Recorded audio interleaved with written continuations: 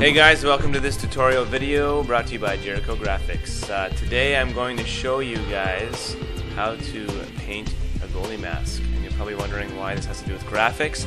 And that is because the layout, the design work on the helmet I did using CorelDRAW. Now the design I used was from my favorite goalie back in the 90s, Felix Potvin. And so basically how I started with this was I got some different pictures of the helmet itself, and I brought all of these photos into CorelDRAW and I started to basically trace the design out and build a template. Once I was done that, I took that template, printed it out on paper, and cut it to fit my helmet. So I had to do some adjusting and make sure that the template fit well. Once that was done, I took that template, had it printed out on some vinyl decals done by a local print shop, brought the decals back. Once that was done, I started to work on the helmet. Now the helmet I had already put into primer. You can get a can of primer from some paint shop for like 10 bucks. I sanded the helmet first, and then I sprayed it with some primer. And then once that was done, I took, if you look at the helmet design that I have to mask right around where the cage is. There's a thin white bead that goes under the cage.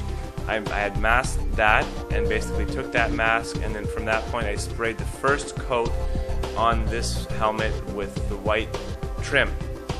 I also did a couple of helmets at the same time with this, but I'm just going to do this tutorial on just the one blue helmet. So I sprayed the white, and then after that I let it dry overnight, and then I masked over the white paint I had done, and then did the first coat of blue on the helmet. I did a couple coats of blue. Once the blue was good, I took the mask that was over top of that white bead, peeled it off, and the helmet actually looked really good. I'm using really cheap paint. This is like stuff you can pick up 10 bucks a can, automotive paint, and just do light coats and keep it simple. Don't go to town and do a thick heavy coat, because you want to get it done in one spray. You're just going to wreck it. Just take your time and do it easy. After I had a couple coats I was happy with, I started to peel off the decals and apply the decals. When you're putting on vinyl is a bit of an art in itself, and if you're going to do this, one thing that you need to be careful of is vinyl and goalie helmets. Goalie helmets have a lot of curves, and the vinyl isn't always so happy about having to bend over things. So you want to take a blow dryer or a heat gun and slowly work the vinyl onto the helmet using a bit of heat. Don't overheat it, because you can stretch the vinyl completely out of shape.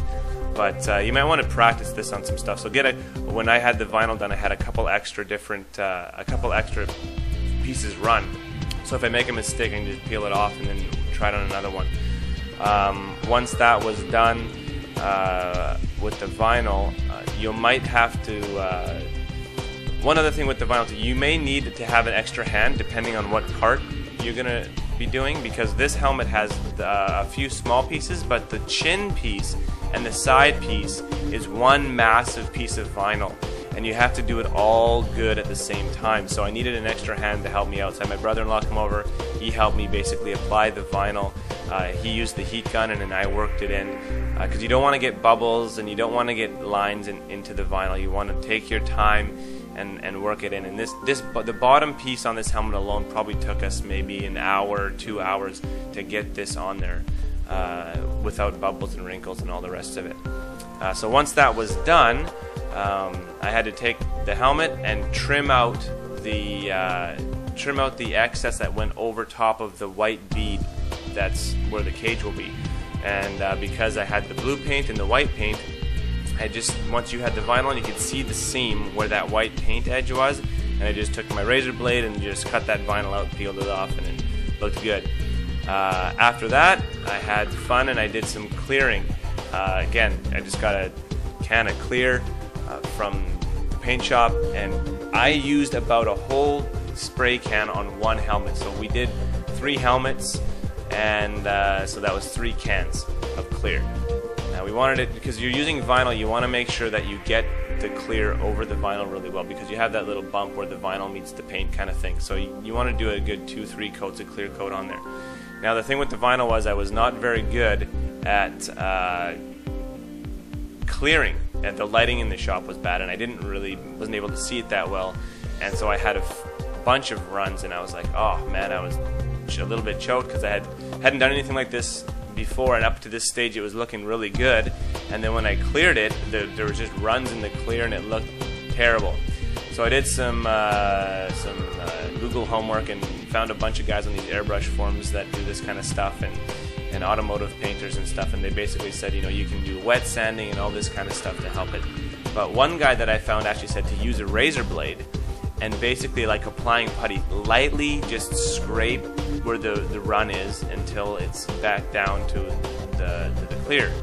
But make sure you have a good amount of clear on your mask before you start to peel it off. So you don't want to scrape through the clear coat into the vinyl and wreck your decal. So once that was done, I was actually really happy that it turned out. It looked awesome, got the runs out, and once that was done, I basically assembled the helmet back together, and this is what it looks like.